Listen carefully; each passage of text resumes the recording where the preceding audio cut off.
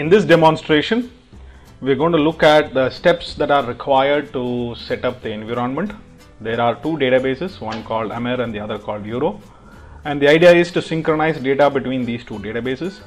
The first two terminals on the top will be used to connect to the databases, while the terminals below will be used to connect to the corresponding GoldenGate installations for these two databases. So I would like to ensure we are connecting to the right database. I have set the environment in the top two, and similarly for the GoldenGate also, let's ensure we have the right database settings, and which I have taken care now.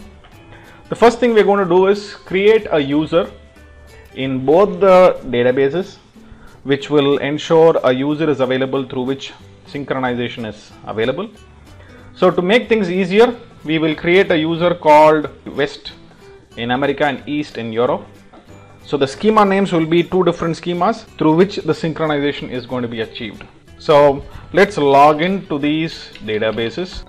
The next step for us is to create the user which GoldenGate would use, through which it can log into the source or log into the target and perform operations. Step ensures I have created the user and I have granted him the DBA privileges.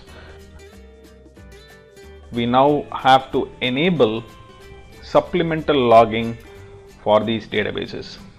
That would ensure supplemental logging is enabled. We see that the query returns yes.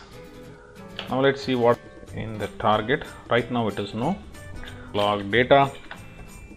And now if I query, we see that supplemental logging has been enabled, that all the logs that will get generated going forward will have supplemental logging in it.